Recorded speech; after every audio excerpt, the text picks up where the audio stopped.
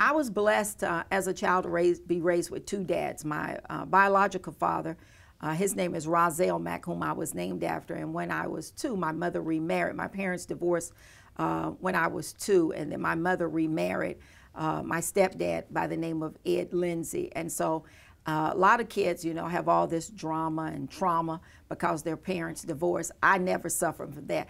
I loved having 2 dads, and boy, it was great at Christmas time. And so all 3 have a great relationship. Both dads are still alive. My mother's 86, and both my dads are alive. And so it's been great. They could be a model and when we live in a time of so many families called blended families, my parents could be a model for how to get along and how to work together in raising a child. How do you think they managed that? Where did they find the... It came from their Christian belief and about treating each other fair and treating each other with respect and that kind of thing.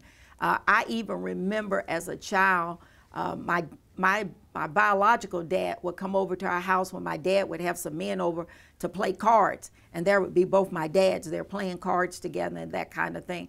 And so I truly believe it came from their Christian heritage and their belief that about treating everybody fair.